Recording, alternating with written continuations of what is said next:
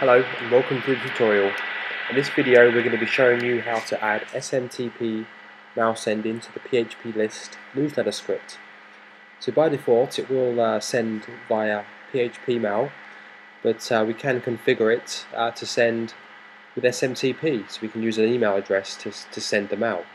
This will increase reliability in most cases, so we're going to go to the file manager. From here we're going to navigate to our phpList website, and you'll see the site files for phpList look like this.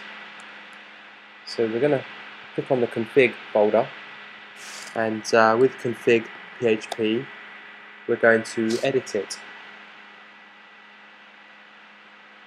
So the config php file will open up and it will look something like this. So we're going to scroll down and look for the SMTP settings, and here we'll see it here.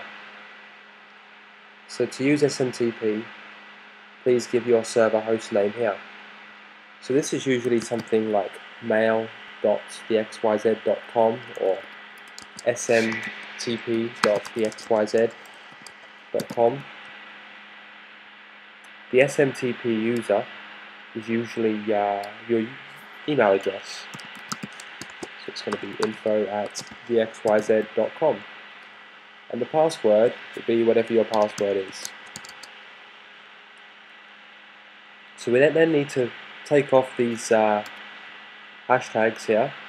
This will make sure that these settings are then active. So we've added the SMTP here, added the email address to send from, and the password.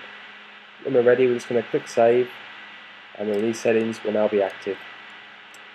That's it for the tutorial. Thanks for watching. Bye for now.